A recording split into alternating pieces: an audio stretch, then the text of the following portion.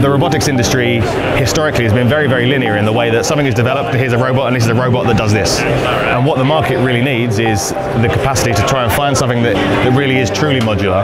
What that means is that we, as Nexxis, and our customers as someone that want a platform, have access to various different base platforms that can then be used for visual inspection or then modified.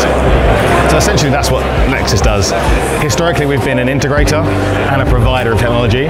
We now look at the manufacturing of OEM platforms, the provision of that technology, and an integration of both of those things in-house here in Australia.